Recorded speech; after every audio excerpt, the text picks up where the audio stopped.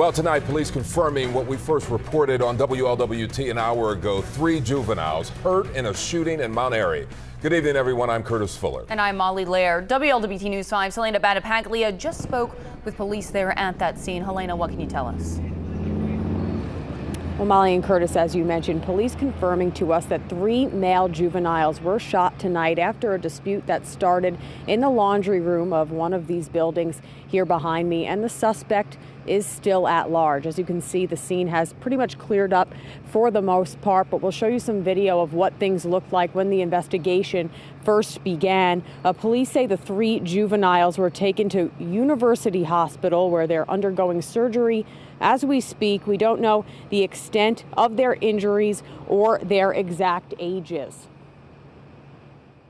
We discovered it was 3 juveniles that had been wounded in a shooting incident inside one of the laundry rooms in one of the buildings.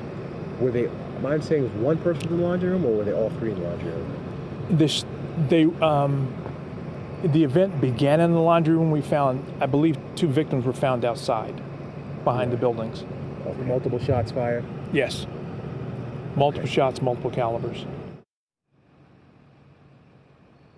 Now, investigators are still trying to figure out the circumstances that led up to this shooting tonight. And so far this year, just to give you some context, there have been 224 shootings in total within the city. So this is what police have been dealing with a lot this summer, obviously, as we've been reporting. More details are to come, according to investigators here. As you can see, they're still on scene working through this information, and we will bring that to you once it becomes available to us. Reporting live tonight, Helena Battapaglia, WLWT News 5.